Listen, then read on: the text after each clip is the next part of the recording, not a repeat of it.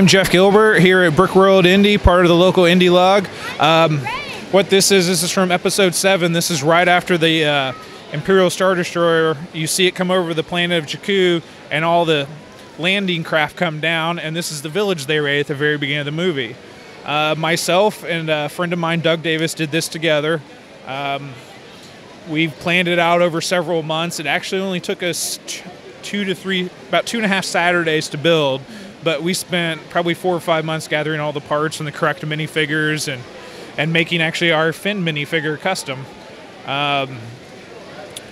Basically, we just tried to take all the stills from the movie and tried to build the village out. We tried to put some custom huts in that weren't too square, build some into the mountains, and just try to make it a nice layout that would look true to the movie.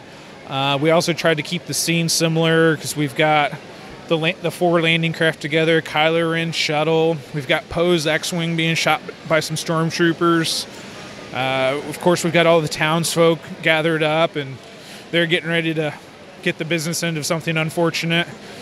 And of course, one of our heroes, Finn, wants to not participate, so his gun is down, just like the movie.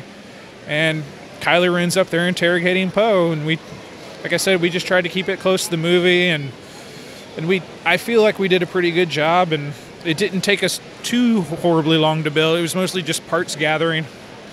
Yeah, I think now, are the landing craft, are these the Lego sets or are these custom?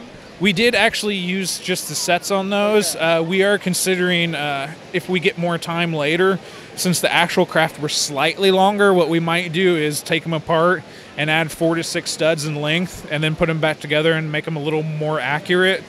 But since we didn't get all the parts together until a couple weeks before the show, we're like, okay, this is what we got and this is what we're going with. Sure, time constraints. Yeah. Definitely. So do you like doing kind of the landscaping work here? I know I like what you've done with all the different tan and making like the dune look in the houses and stuff.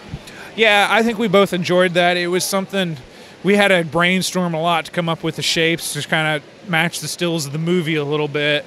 Of course, they're not exact because Legos are never going to be 100% exact to real life just because the shape constraint. It's just the nature of the beast. But yeah, we tried to make it close to the movie, and we tried to make the landscape as natural feeling as we could with the different colors because it's not going to be all just tan or all just brown or whatever. So we tried to figure different, like the dark orange and the dark flesh and the dark tan and the regular light tan, just to try to give it a little variety and make it appealing to the eye. Sure, yeah. And so do you know how many base plates large this is? Well, you got quite a few in here.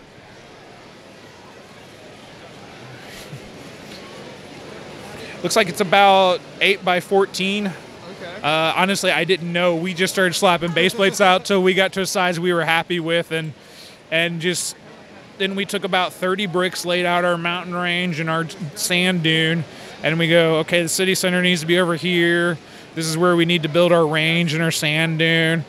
And then we went from there. And probably about a half hour before we laid that all out, we went over several movie stills that we could find and different angles, try to get the layout and the height correct, and just gauging off, the stormtroopers are roughly 6 foot, so we gauged, the height off those and for the mountain range, and so. Yeah, well, I think it turned out great, so thank you. I appreciate you taking me through the build. Thank you. Thank you very much for your time, guys.